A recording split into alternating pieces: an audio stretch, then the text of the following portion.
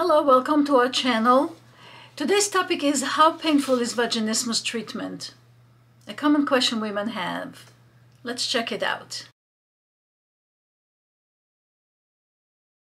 We often hear this question from women who inquire about the treatment, whether they call in advance of booking an appointment or when they arrive to the treatment or when they are at the treatment table before we start the treatment. And they say, will it hurt? How much will it hurt? How will the pain be? Am I going to suffer? Do I have to be on medication before the treatment? Do I have to worry about performance after the treatment?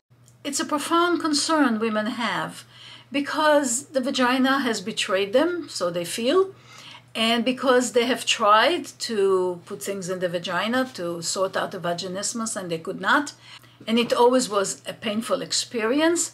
So women are very concerned about that. Let me read you an email we received recently about this very topic. And the woman writes, I'm expecting there to be pain.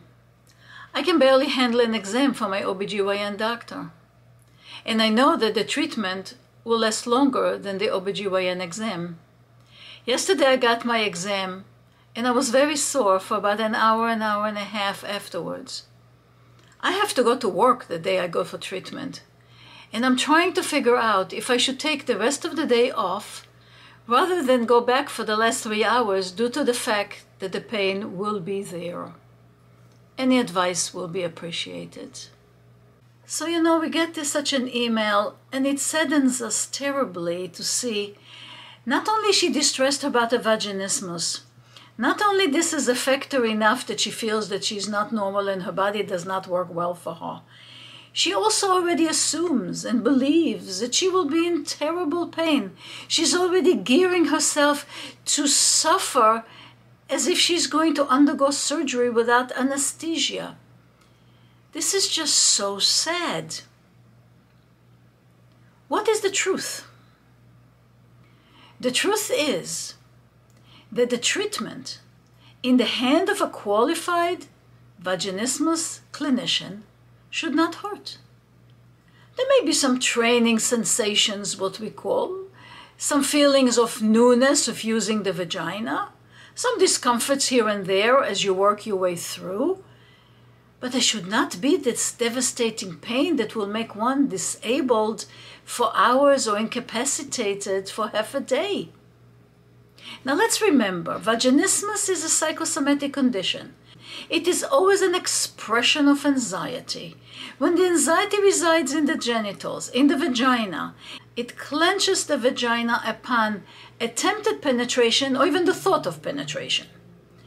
So the clinician who guides you through the program has to understand that psychosomatic aspect of it and has to navigate your anxiety together with the vaginal function in order to allow the vagina to open up, to allow the vagina to welcome whatever item is going to go into it for training and for overcoming the vaginismus.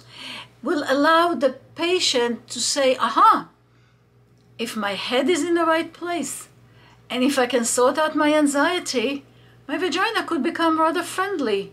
And then of course there is no pain. Why should there be pain?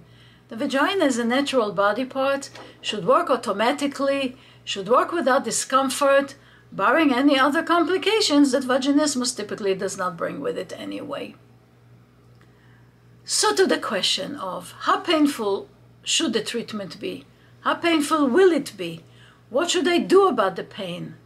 Our answer is, based on thousands of cases, trust the process.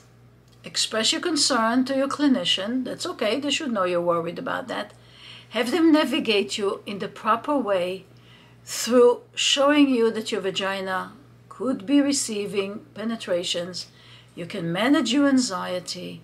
You can free up the vagina of the anxiety that causes that anticipatory closure. And then you'll see that it does not hurt at all.